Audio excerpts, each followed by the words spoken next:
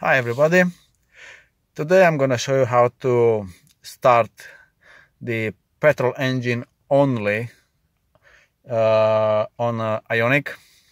It's similar to the old model and the new model also. I mean, it's the same procedure.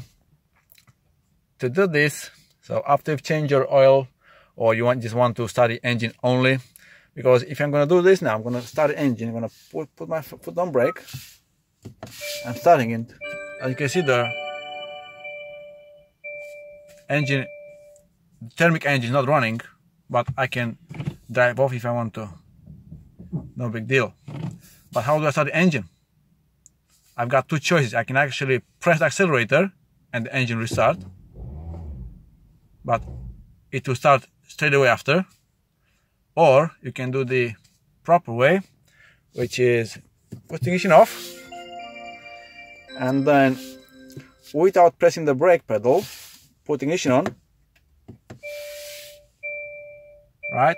Then press once on your brake pedal, release it, twice full accelerator, 1, 2, then again on brake, put in neutral,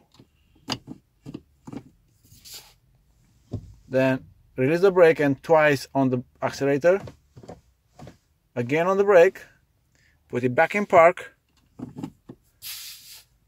release your brake, again twice on the accelerator, and step on brake, and then there you go. We are now running the petrol engine. Once you have turned off the engine, if you're gonna start it again, it's gonna come back to the normal mode. Again, engine is on.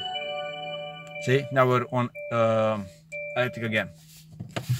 So, short recap: put ignition on, step on brake, release the brake, twice on the accelerator fully down, back on brake, put back to neutral, release, 1, 2, back on brake, back on parking, 1, 2 on the accelerator, then step on brake, and then, as you can see, very easy. Okay, so that's about it. Thanks for watching, and I'll see you in my next video.